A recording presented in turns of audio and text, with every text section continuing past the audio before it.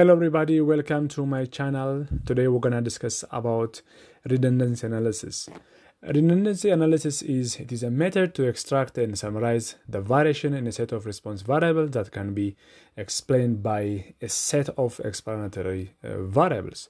More accurately, the redundancy analysis is a direct gradient analysis technique which summarizes linear relationship between the component of response variable that are redundant with a set of explanatory variables. To compute this, redundancy analysis extends multiple linear regression by allowing regression of multiple response variables on multiple explanatory variables, and then a matrix of fitted value of all response variables that generated through multiple linear regression is then subjected to a PCA or principal component analysis.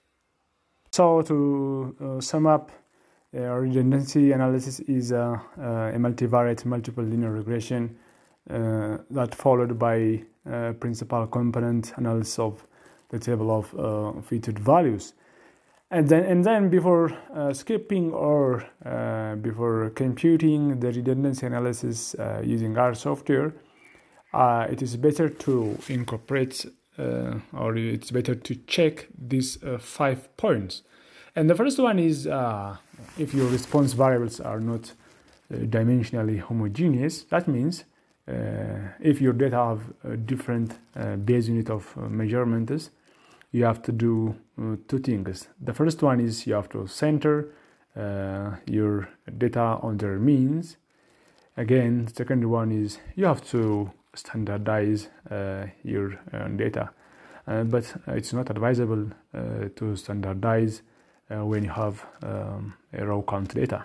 And the second one is you must be sure that the number of explanatory variable is less than to the number of objects. For example, your objects may be sites, maybe samples, maybe observation, or etc. So you have to just your number of explanatory variable must be less than to the number of your objects or samples or observation. If not, your system will be over-determined. And the third point that you have to check before going to analysis is if your explanatory variables are not dimensionally homogeneous, which is similar to the first point, but the first point is your response variable, but the third point is your explanatory variable. So if you haven't dimensionally homogeneous variables, or if your data contain different physical unit for the explanatory variable, again you have to use the center as well as standardization system. Then the fourth point that you must consider before skipping analysis is to examine the distribution of each variable in your explanatory and response matrix, as well as plots of each variable against other variable in its own and any other matrix.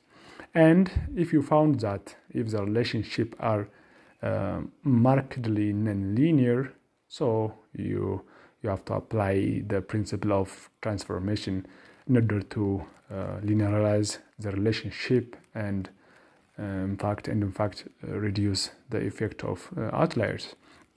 And if you remember, I provided a tutorial regarding to data transformation, like linear transformation, like logarithm transformation, like square root transformation, LAN or arcsine transformation.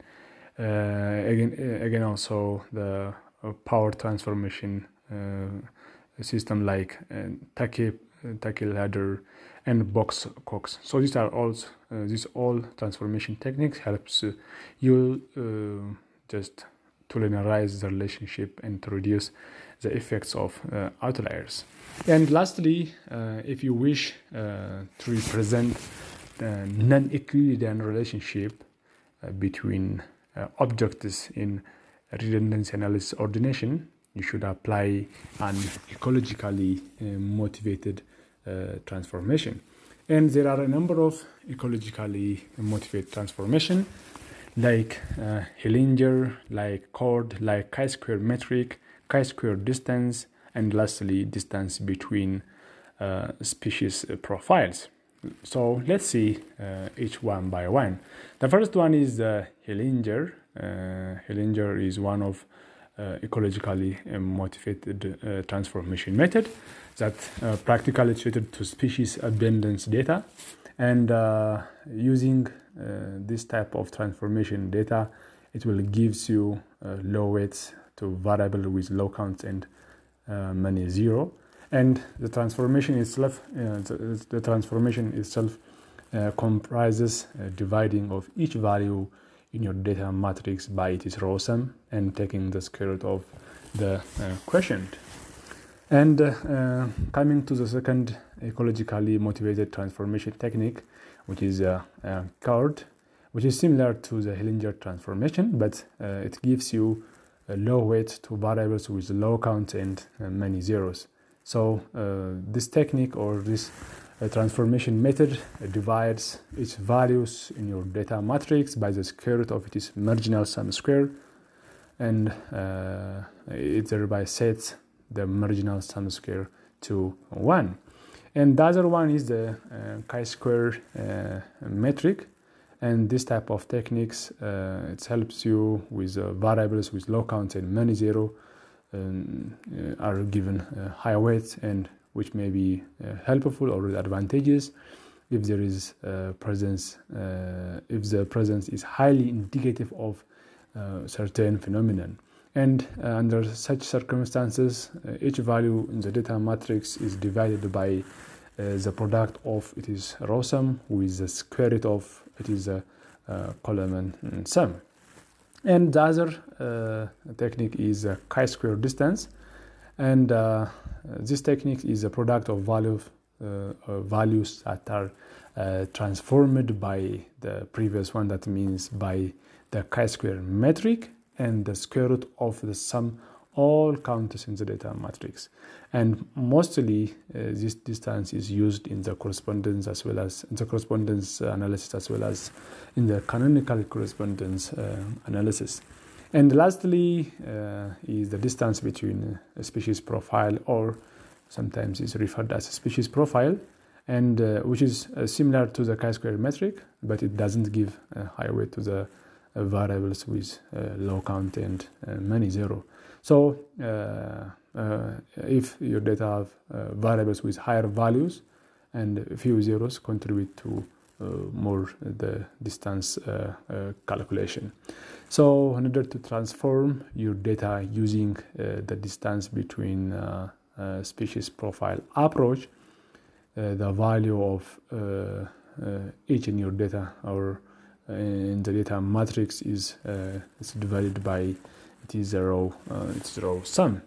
And this is all about today's tutorial regarding to the concept of redundancy analysis, and I will come up with other video in computing redundancy analysis using the vegan package using our software.